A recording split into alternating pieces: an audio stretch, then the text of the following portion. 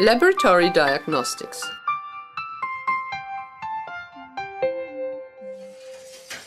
Laboratory diagnostics play a very important role in this clinic. Of course, we search for any lapses in the parameters within the framework of our entire detoxification metabolism. We analyze the vitamin D level, look for trace element deficiencies, and diagnose the complete hormonal stress metabolism.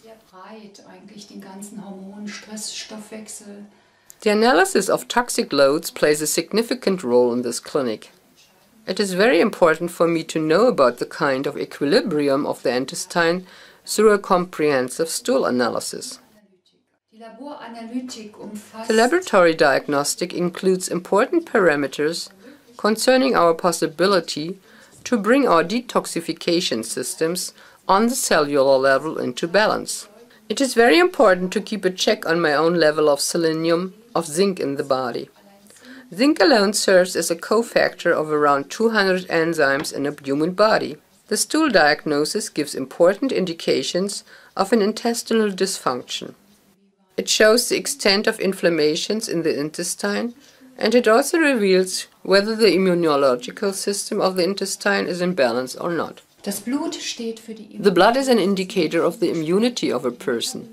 The saliva is an indicator of the metabolism, and the urine is an indicator of the balance of the acid-base balance. The compartments of the alkalisant level, the redox potential, and the electrical resistance in this milieu give an indication of the electrolytes equilibrium in the body and provide important details with regard to the ability of the body to maintain this equilibrium on the cellular level. When a cell has to maintain its own metabolism, it is very important to keep these parameters in a balanced state. Over the years, inflammatory reactions emerged late after 4 to 72 hours through the consumption of cow's milk, almonds, as well as cereals. And today we know that 78% of all human beings have the so-called gluten intolerance.